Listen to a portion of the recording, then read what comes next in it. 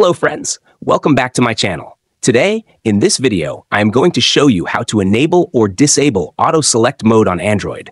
Please consider subscribing to my channel and liking this video. Let's get started, guys. Step 1. First, unlock your Nothing phone and open the Settings app to find the Home Settings menu. Step 2. Next, scroll down and choose the Accessibility option on the screen. This menu contains additional options for customizing your accessibility features. Step 3. Now scroll down to locate the Switch Access option. Tap on it. Step 4. Next, scroll down to locate the Settings option. Tap on it. Step 5. Now scroll down to locate the Auto Select option. Unfortunately, this is turned off. Step 6. For the last and most important step, tap on the Auto Select option to turn it on instantly. Or, do you want to turn the option off again?